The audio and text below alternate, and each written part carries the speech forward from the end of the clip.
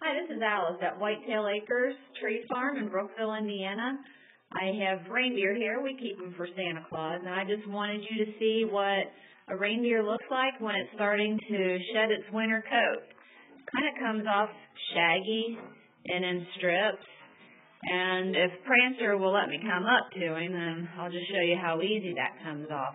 Reindeer are pretty ticklish, so I'm not sure if he's going to let me do that or not, but looks like maybe no, but maybe we can get a close-up here of what it looks like.